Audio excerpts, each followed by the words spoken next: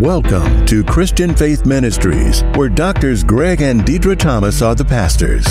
As we embrace the future together with so many uncertainties, we are here to help you survive and thrive during this pandemic and beyond. Join us today as we declare war on poverty and sickness. Well, praise the Lord, beloved of God. We are so excited to be able to come to you this afternoon, tonight, this morning, wherever you find yourself in the world with the word of life. I need to calm down. We are just so excited and so blessed by what it is that God is speaking in the body. Amen.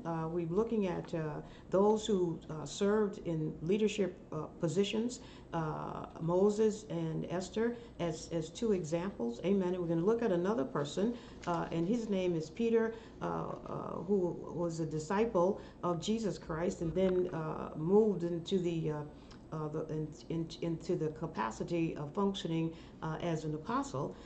And so tonight we're looking at serving the Lord and the qualifications of one who will serve in the house of the Lord.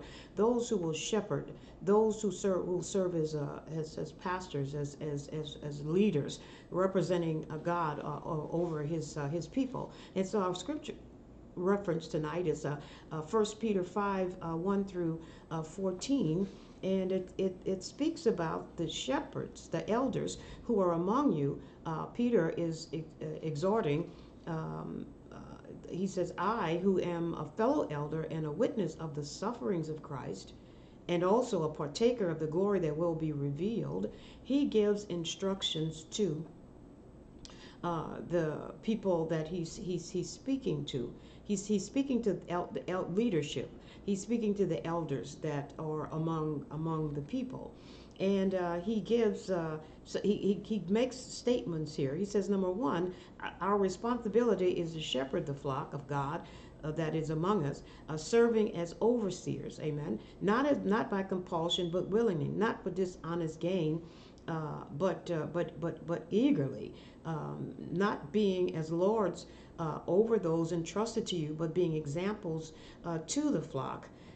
And when the chief shepherd appears, you will receive the crown of glory that does not fade away. And I'm reading specifically 1 Peter 5, 1 through 4. So the church, when this was written, the church was manifested on the day of Pentecost, when 5,000 plus persons were saved, when the Holy Spirit showed up. And then there needed to be oversight. There needed to be individuals who would function in the role as an elder, as one who would lead the people and shepherd the people. And there are qualifications, amen, that Peter gave, amen. He gave instructions to those, and so it behoves us all, amen, because it's written in the Bible, amen, in 1 Peter chapter 5, and 5 is the number of grace. And can I tell you, it's the grace of God, amen, the call of God and the grace of God upon our lives to be able to oversee, to be able to shepherd God's people in the manner which he has ascribed. Amen. And so he says he's serving. And so we saw with Moses served God. Amen. And we see Esther, she served God in terms of what it was that she made a decision to do on behalf of her people. And so serving, amen, in leadership is serving God, serving the people because of the call of God, the grace of God, and the anointing of God, and following his instructions. And he says, serving as those who oversee, not over my people, but over God's people. And so when we look at the passage of scripture, the scriptures here, it says serving as overseers. And so, those who serve in the house of God, elders and those in the fivefold ministry, we have to serve above reproach. We must have a good character and a reputation. Now we praise God, hallelujah, for being born again. We praise God that he pulled us out from the pit of hell. Do you understand what I'm saying? And knowing him and growing in him, transformation has shown, and then standing in in receivership of the call of God. Can't nobody call you into the fivefold ministry.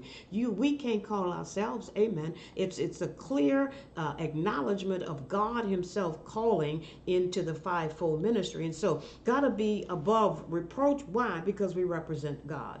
Amen. Must have a good character and a good reputation. You can't be a womanizer as an apostle, as a prophet, as a pastor, as a teacher, as an evangelist.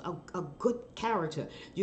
A good character. Why? Because we represent Christ, and because the people that we're representing Christ to, they're not our people. They belong to God. It must be a husband of one wife. Now, what's inferred here is a man and a woman. No other such cases will God. It's diabolical in the eyesight of God. I'm not going there, but a husband, which is a man, of one wife, which is a woman, not having your boo on the side. Come on. When we look at Paul's life, Peter's life, which we will, God, he went through he was transformed. Amen. And God met him in his life in every stage where he was, and yet the call of God was still upon him, and God called him. Amen. And there was a humility that took place in Paul's life that he would be able to pen the passages of scripture that we're reading through even now. So with the qualities, amen, above a reproach, a husband of one wife, amen, sober-minded, level-headed with clear thinking. And so being sober-minded means you must spend time reading the Word. You must spend time in the secret place of the Most High to be able to accomplish, be, and do what God has called. And then it talks about self-control. An overseer, one who's going to pastor, if you will, amen, over God's people. It got to be level-headed and with clear thinking. We must make sure that our doctrine is sound doctrine. Self-control, amen. We must have self-control over our emotions and our desires. Listen, we have the responsibility of walking circumspectly before God Almighty. Amen. We're to be an example to the flock. We're to be an example representing Christ in the earth.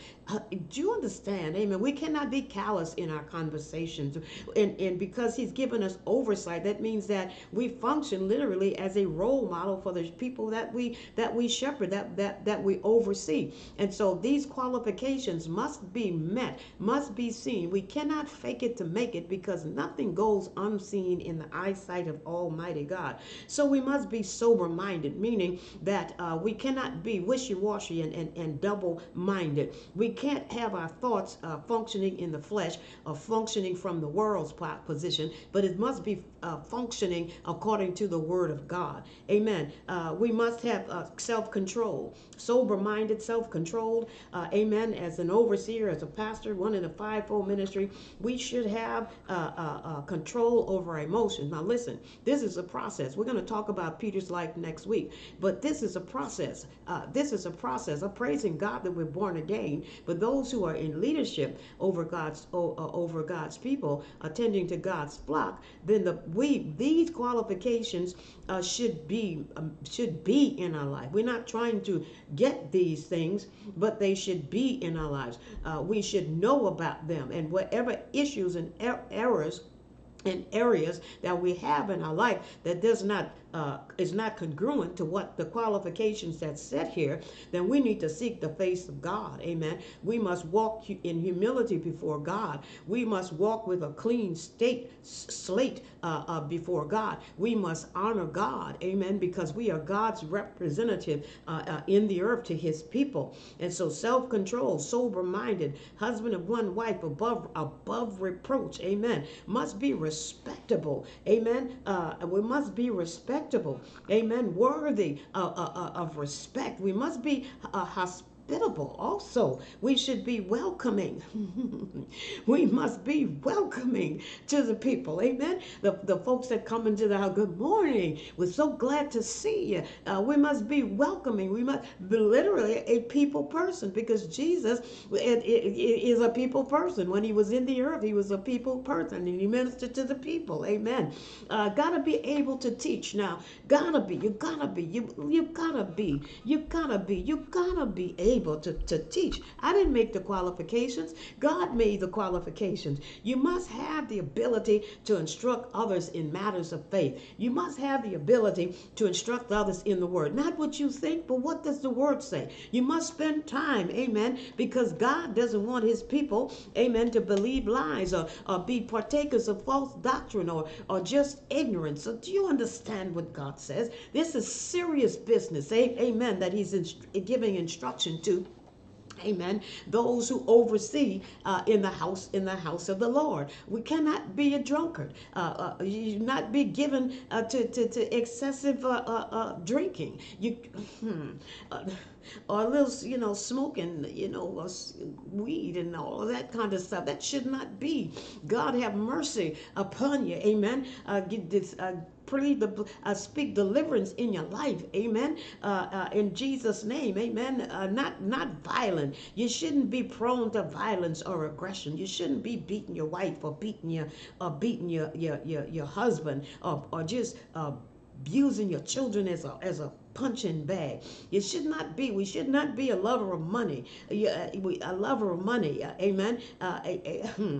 We should not be a lover of money. An overseer, a person called, amen, should not be driven by greed or material wealth. So, because if we're driven by greed and material wealth, then we will con the people. We will be con artists in terms of how to manipulate money in things like that out of the people. That's an abomination because you're dealing with God's people, and we know that God sees and God knows everything. Not taking the money that's collected in the church and going to the racetracks on behalf of the church to get money, to increase the money, or going into the casinos. I'm talking to leadership in the house, amen. And then the Bible says that we got to be able to manage our household well. An overseer, those in the fivefold ministry, or pastor, those that oversee the flock of God, amen. Amen. We should demonstrate.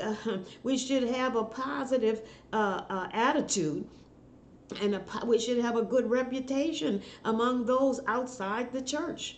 I've heard stories down through the years, amen, of situations where people were compromised in thinking they're going to see their pastor, about the particular situation. Let me tell you something. Don't you be stupid. Do you understand? If you have issues or problems or challenges, need prayer, you're not to go into the office if you are a married woman or a single woman with a man without having somebody right there with you, or with the door being open whereby the secretary. I'm just saying, oh, Prophet Dedra, that's my pastor. Yes, it is. But see, we're going to give no place to the devil.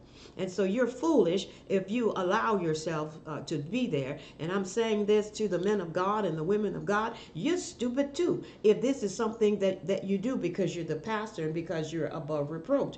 Well, why would you put yourself in a place of temptation with the door closed? We're not ignorant to Satan's devices. Selah. I'm saying that Selah again. Hear the Spirit of the Lord. Amen. Manage your household well, that your reputation, your thought, you have people, they think good of you, that you're man or your woman in your community representing God. And then there's that respect that comes with the posture, who it is that you are in representing Christ in the church.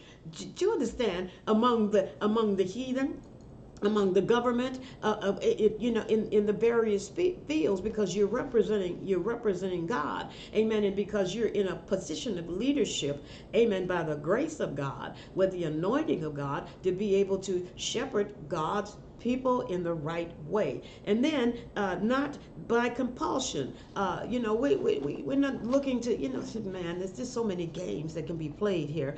But not by compulsion, meaning that somebody made you, take over that. And you know that you're not ready for it. That you're upset that you didn't get what you wanted to get. That's crazy. But you know what the Holy Spirit is talking about. Amen. That when you were forced into a position and you really don't feel qualified. Well, you have a mouth. Amen. You have knees. Bend your knees to the Lord. Amen. And get peace on the inside of it, and get a word from the Lord as it pertains to if it is really your time to be moved into this realm. Into this place when you're not ready, or that you're not called to do so in the name of Jesus. Amen. Not by compulsion, that somebody made you do it and you didn't really want to do it. Amen. But it's done willingly. I mean, that's the only way we can serve God, that we will to do it. I will serve the Lord. I will bless the Lord by serving, and I will bless the Lord. I will serve the Lord according to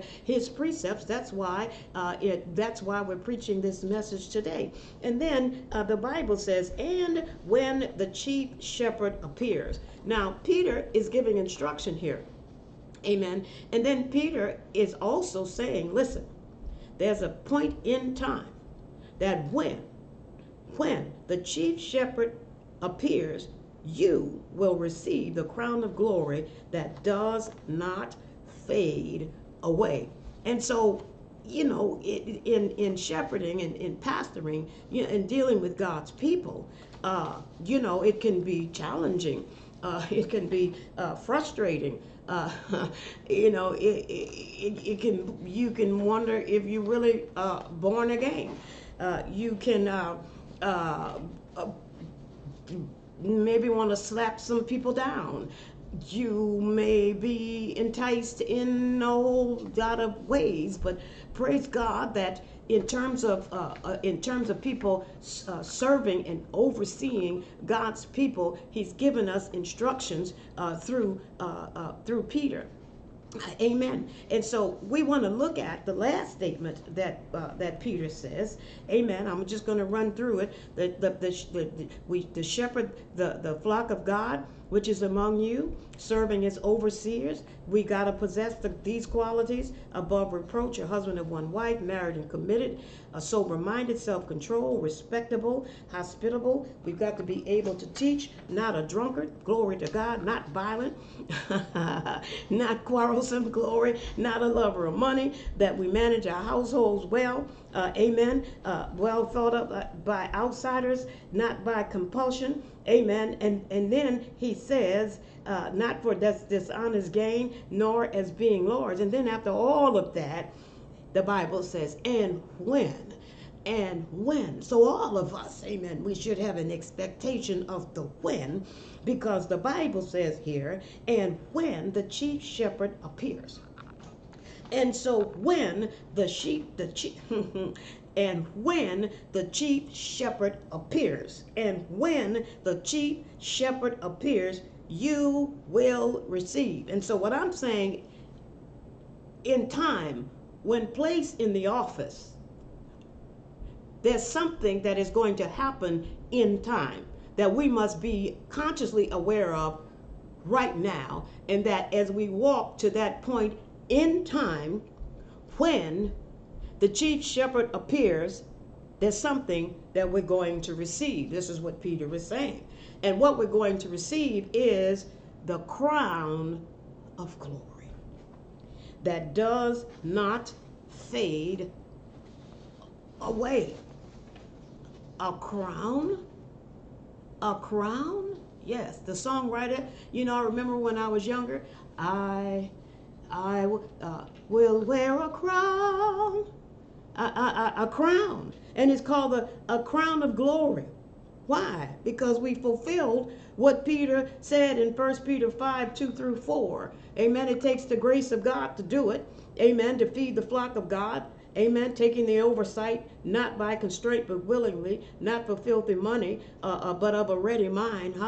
Ready mind right now. Those of you that are fearful, those of you that are functioning in that position right now, and you're fearful because of all of this and all of that, stay focused. Keep your eyes fixed on Jesus. Stay in that word. Stay in the secret place in the closet, praying before the Lord. Glory to God. And it is He that is going to help you to fulfill the plan and purpose and the assignment that He's given you right now. Glory to God. Honor Him in these steps that we've just given. Amen. Because there's something that God is wanting to release. Amen. To those persons, to every person who feeds the flock of God. Amen. In leadership, the pastors, the apostles, the prophets, evangelists, teachers, ministers, and every person carrying out the Great Commission. Are you hearing me? Amen. We're meeting up with Jezebel, meeting up with Korah. Are you hearing me, somebody? Glory to God. But stand, and above all, stand in that fivefold ministry call. Amen. He said, listen, there's something that we're going to receive. Amen. A crown, and it's called a crown of glory. Amen. For every one of God's servants, preaching the gospel to each creature, going into all the world. Amen. Oh God, I think I'm just a little bit full going. I just hear that song in my charge to keep I have and a God to glorify. Amen. Hallelujah. It's a supernatural office. Are you hearing me? It takes the supernatural power. It takes the supernatural presence of God. It takes the supernatural anointing of Almighty God. It takes the supernatural call of God upon our lives. Amen. To be and fulfill what it is He's called us to be in the fivefold ministry. And He says, talks about a crown that we will receive.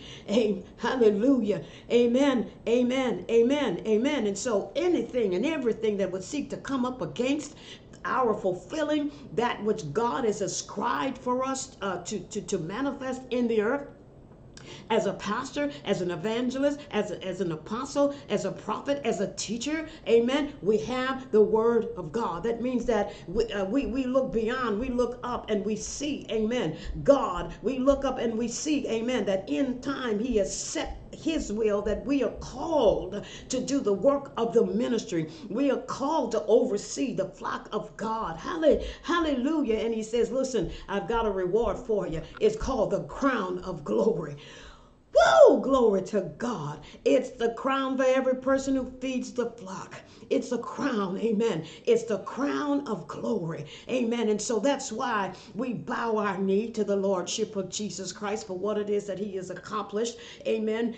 In terms of coming into the earth, being in the earth, ministering to the earth, and ascending into the heavens and sprinkling His own blood over the mercy seat. Glory to God, that we right here and right now would be able to preach the gospel to leaders, amen, in the body of Christ and to the people of God, amen. And I'm telling you, there is a crown. There is a crown. We honor God. We follow His precepts. We honor His word, amen. But there's a crown, amen, that every one of God's servants preaching the gospel, amen, to every creature is to receive. And so we take the assignment and we go into all the world and we preach the gospel to every creature in the name of Jesus. We pastor in the name of Jesus under the anointing. We are apostles in the name of Jesus. Hallelujah. We are pastors in the name of Jesus. Are you hearing me, somebody? To the glory of God in the earth, representing Him well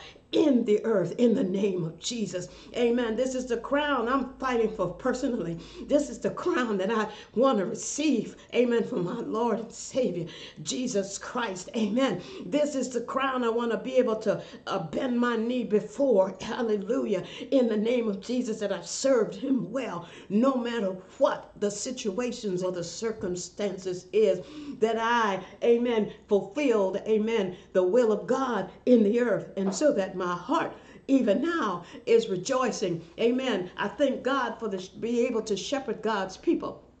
I bless God, hallelujah, amen, that he says there's a crown, amen. I blessed him for his instruction. He didn't say it would be easy. Nobody told me it would be easy, but I just don't believe he brought me this far to leave me. I release that to you, men and women of God, this morning, amen. Shepherd well, pastor well, apostle, be that apostle, amen, and that teacher, and that, do you understand what I'm saying? To the glory of God, because there is a crown of glory awaiting us in Jesus' name. This has been Prophet Dedra Thomas. Hallelujah. I'm so blessed to be able to have the privilege to break the bread of life, to bring the word of life in Jesus' name. Be re-energized by the Holy Spirit of God. Anointing of God fall upon you in the name of Jesus. Get up, look up, amen, in Jesus' name, and move forward expeditiously in the assignment that God has given unto you. The spirit of greatness is upon you. The seed of greatness lives in you. Go forth. Hallelujah. Meet the qualifications. God's hand is upon you for good. The angels are rooting for you. Hallelujah. And we're singing and we're praying for you too, in Jesus' name. Amen and amen.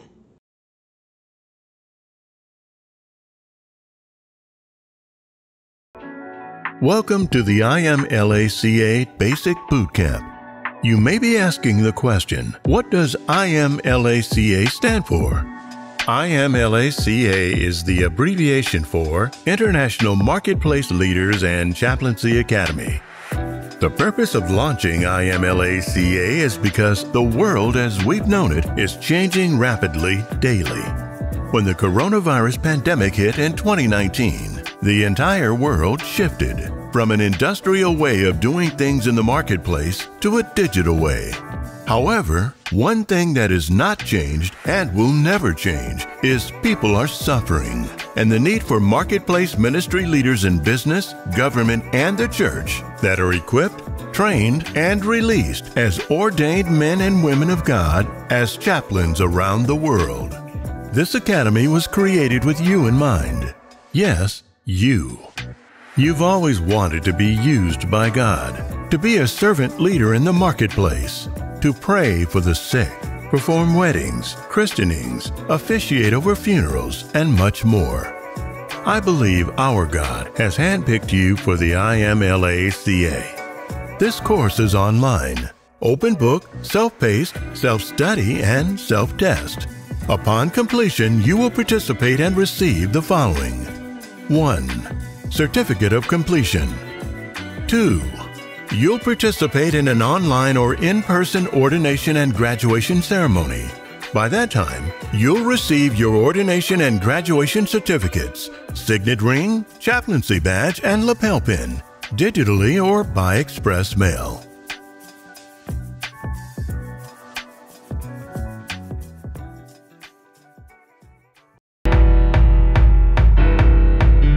You've been listening to Christian Faith Ministries broadcast, where Doctors Greg and Dedra Thomas are the pastors.